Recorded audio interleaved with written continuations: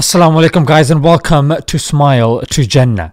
Most kids nowadays want to be gamers and YouTubers. Astaghfirullah. But here you have, I'd say probably the most prominent YouTubers in Britain asking some very deep questions. Yeah, God. What if this is a simulation? What if we're a bug in their system? We're not supposed to exist. But also, we don't know what makes life. These questions are to do with purpose, the universe, if there is more life out there. We can't be the only things. It's impossible. It has to be impossible. It's impossible. Well, no, it's not impossible. Which begs the question, if becoming a gamer or entertainer was the end goal, then why would these guys be asking such questions? Good Lord.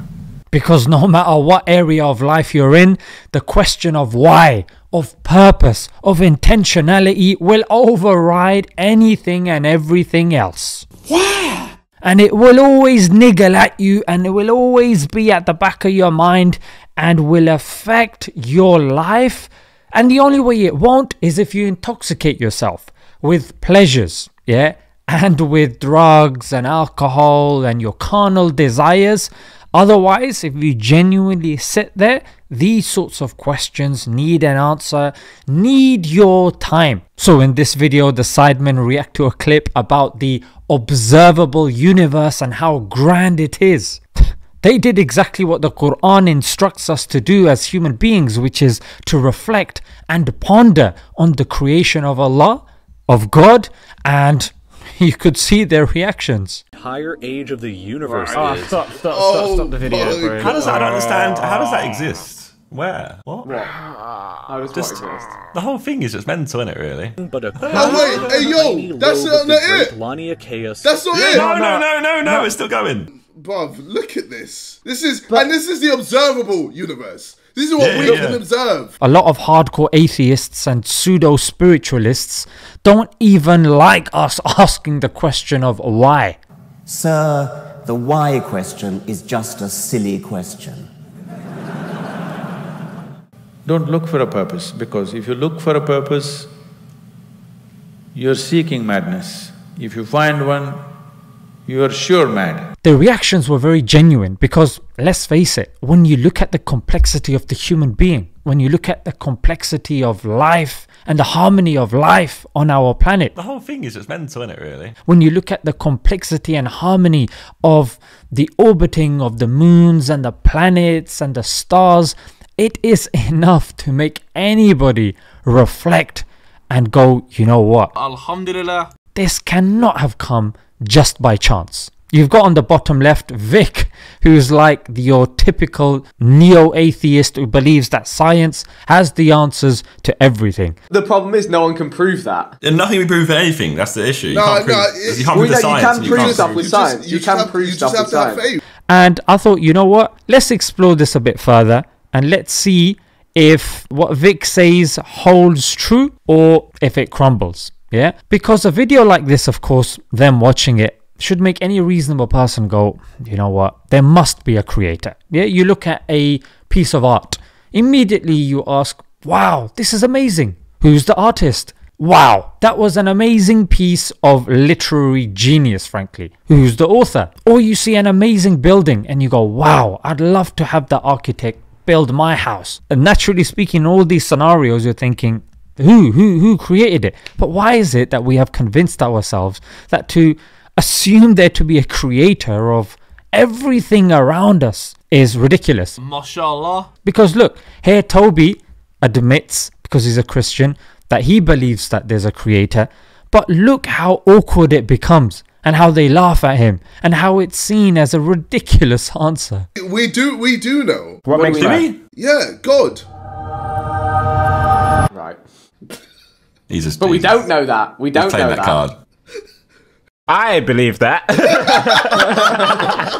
But what people like Vic and people who don't believe in a God don't realize is these individuals also have a belief system. Yeah, they believe that the laws of physics will remain constant. Yeah, you've got the constant of the speed of light. You've got the constant of gravity. Yeah, these are all constants. Whilst you got people like Rupert Sheldrake that say, I've seen that big G fluctuates, then I would actually assume as our solar system, as Earth is going through the galaxy, then surely big G would be fluctuating. But science refuses to accept that. They believe the integrity of the collection of data and experiments. You haven't seen all the fossils, you haven't witnessed the Big Bang, so you can't use the scientific method. You trust the people that have done the method. To assume that all scientists are people of integrity and without greed or any negative motive is quite absurd, because they're human beings at the end of the day. Yeah. And we've seen enough movies like The Amazing Spider-Man and Venom and you name it, where scientists have got power hungry and, you know, done some really questionable stuff. Bring in the next volunteer. Of course, that's reflective of what's going on in reality as well, because you see academics who challenge Darwinism, they're discredited. For example, you got Warwick Collins and Richard Milton. And if you want more cases, they can be found in a documentary called Expelled, No Intelligence Allowed. Yeah, you've got other people who put forward theories that go against the mainstream. Like you've got Wilhelm, who put forward the theory of orgone. You've got Rupert Sheldrake, who put forward the theory of morphic resonance. And these aren't no, you know, little fish. I mean, Rupert Sheldrake's from Cambridge. Yeah, he's involved with Harvard. Like, he's no small fish. Because some people confuse scientism, which as a worldview, to the scientific method. Yeah, these two are totally different. Whenever you ask scientists about big questions, they say, we'll find the answer. We don't know at the moment. We don't know how the first living organism came on this planet. We don't know, but we will find the answer. It's belief. In fact, you've got an authority in physics, Michio Kaku. Yeah, listen to what he has to say. You're not going to believe this. In science, we always say that you make observations, you have a theory, you go make more observations, and it's a very, very tedious process. Wrong. Nobody that I know of in my field uses the so-called scientific method. In our field, it's by the seat of your pants. It's leaps of logic. It's guesswork. Even the biggest advocate of atheism himself says that he's not an atheist, rather a very convinced agnostic. Why don't you call yourself an agnostic then? I do, but I think it's a. I think it's. You are described as the world's most famous atheist. Well, not by me. Not by me.